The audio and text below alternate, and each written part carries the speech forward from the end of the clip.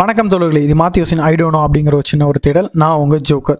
First இந்த வீடியோவோட கான்செப்டும் புத்தாவோட 4 Nobel ட்ரூத்தும் ஏற்கனவே வீடியோ பண்ணியிருக்கிறேன். ஸோ அது பார்க்காதவங்க கீழே லிங்க்கில் கொடுத்துருக்கோம், போய் தயவுசெய்து பார்த்துக்கோங்க. இன்றைக்கி நம்ம 2020 நிறைய பேருக்கு ஒரு ரெசல்யூஷன் எடுத்திருப்போம். ஸோ இப்படி தான் இருக்கணும், நம்ம லைஃப் இப்படி மாறணும், நம்ம லைஃப் சேஞ்ச் ஆகணும் அப்படி சொல்லி நிறைய பேரில் எடுத்திருப்போம். ஸோ பட் எவ்வளோ பேர் அந்த ரெசல்யூஷனை ஃபாலோ பண்ணுறோம், அந்த தீர்மானத்தை நம்ம எவ்வளோ பேர் முடிக்கிறோம். பட் நம்மளால் ஏன் அதை ஃபாலோ பண்ண முடியலை? அதாவது டிசம்பர் எண்டு வரைக்கும் மட்டும் நம்மளால் ஃபாலோ பண்ண முடியல. ஒரு 1 மந்த் ஃபாலோ பண்ணுறோம், 2 மந்த் ஃபாலோ பண்ணுறோம். ஸோ அப்படி அந்த ரெசல்யூஷனை ஃபாலோ பண்ணணும் அப்படின்னா நம்ம என்ன பண்ணணும்? அதுக்கு நம்ம லைஃப்பை நம்ம கண்ட்ரோலில் வச்சுக்கிடுறாங்க, ஆட்டிடியூடை சேஞ்ச் பண்ணாங்க. இதுக்கு நிறைய மோட்டிவேஷனல் ஸ்பீக்கர் இன்றைக்கி நிறைய பேர் சொல்கிறாங்க. பட் என்னென்னா பிசியிலேயே புத்தா ஏற்கனவே இதை சொல்லிட்டாரு. அதாவது அப்போது அவர் 8-fold path அப்படின்னு சொல்லி ஒன்று உருவாக்குறாரு. அதாவது 8 நன்னெறி கொள்கைகள்.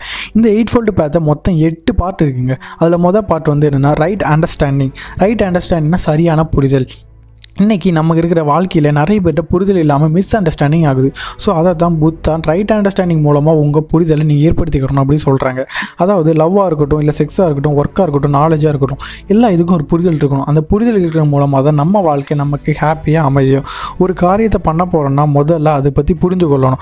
அது மூலமாக கிளியர் விஷன் ஏற்படும் அப்படின்னு சொல்கிறாரு புத்தர். ரெண்டாவதுல ரைட் தாட்ஸை பற்றி சொல்ல வர்றாரு. அதாவது ஒரு நல்ல அண்டர்ஸ்டாண்டிங் இருந்தால் மட்டும்தான் ஒரு நல்ல எண்ணம் உருவாகும்.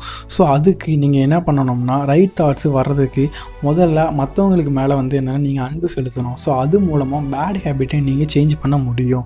ஸோ உங்கள் வாழ்க்கையில் பாசிட்டிவ் நெகட்டிவ் ரெண்டுமே இருக்கும். ஸோ அந்த பாசிட்டிவை நீங்கள் இன்க்ரீஸ் பண்ணால் நெகட்டிவ் என்னென்னா அழிஞ்சிரும் அப்படி சொல்லி புத்தர் இந்த நல்ல எண்ணத்தில் அதை ரைட் தாட்ஸ் மூலமாக சொல்ல வராரு. அடுத்தது ரைட் ஸ்பீச். டுடே பெரிய லீடர்ஸாக இருக்கட்டும், இல்லை மோட்டிவேஷனல் ஸ்பீக்கராக இருக்கட்டும், எல்லாருமே இந்த வே தான் ஃபாலோ பண்ணுவாங்க.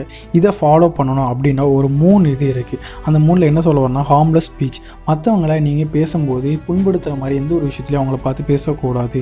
அதே மாதிரி எந்த இடத்துக்கு நம்ம தகுந்தாற் போல் அந்த இடத்துல அமைதியாக பேசணும் அப்படின்னு சொல்ல வராங்க. உங்கள் வார்த்தையில் லாஸ்ட்டில் உண்மை இருக்கணும் அப்படின்னு சொல்லுவாங்க. நீங்கள் எந்த ஒரு விஷயம் பேசினாலும் அதில் ட்ரூத்ஃபுல்னஸ் இருக்கணும் அப்படின்னு சொல்ல வராங்க. அடுத்தது 4வது பார்ட் ரைட் லைவ்லிஹுட் அப்படின்னு சொல்லுவாங்க. இது ரொம்ப முக்கியம். உங்கள் வாழ்க்கையில் எப்போதுமே உங்கள் கூட யாராவது இருப்பாங்க.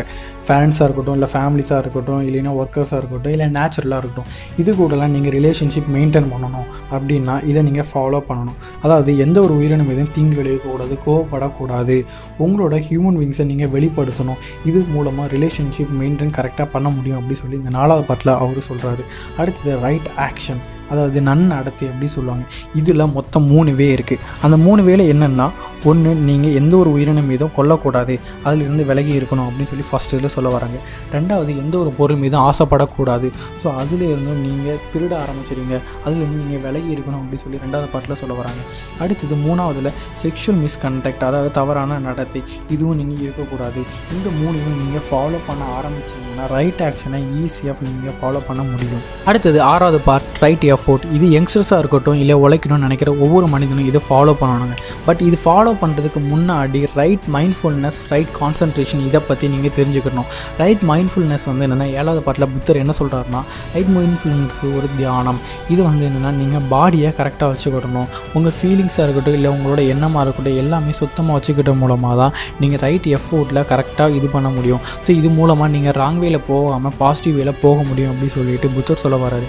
அடுத்தது 8வது இதில் ரைட் கான்சன்ட்ரேஷன். நீங்கள் எந்த ஒரு பொருள் மீது ரைட் கான்சன்ட்ரேஷன் கரெக்டாக கொடுக்குறீங்களோ, உங்களோட ஃபுல் எஃபோர்ட்டான கான்சன்ட்ரேஷன் கொடுத்தா மட்டும்தான் நீங்கள் எஃபோர்ட்டையே நீங்கள் வின் பண்ண முடியும் அப்படின்னு சொல்லி புத்தர் சொல்ல வராரு. ஸோ இந்த 6வது பார்ட் ரைட் எஃபோர்ட், 7வது பார்ட் ரைட் மைண்ட்ஃபுல்னஸ், 8வது பார்ட் ரைட் கான்சன்ட்ரேஷன், இந்த 3 தான் நம்ம வாழ்க்கையில் ரொம்ப முக்கியம் அப்படின்னு சொல்லி புத்தர் சொல்ல வராரு. ஸோ 2020 நீங்கள் எடுத்த ரெசல்யூஷனை நீங்கள் ஃபாலோ பண்ணணும் அப்படின்னா இந்த 8-fold path புத்தரோட இதை நீங்கள் ஃபாலோ பண்ணுங்கள். அது மூலமாக நம்மளால் லைஃப்பை சேஞ்ச் பண்ண முடியும். முடிஞ்ச அளவுக்கு மற்றவங்களுக்கு இது டீச் பண்ணுங்கள். வெற்றியும் மகிழ்வும் தொடரும். முடிந்தளவு மாற்றி யோசிப்போம். நன்றி தோழர்களே.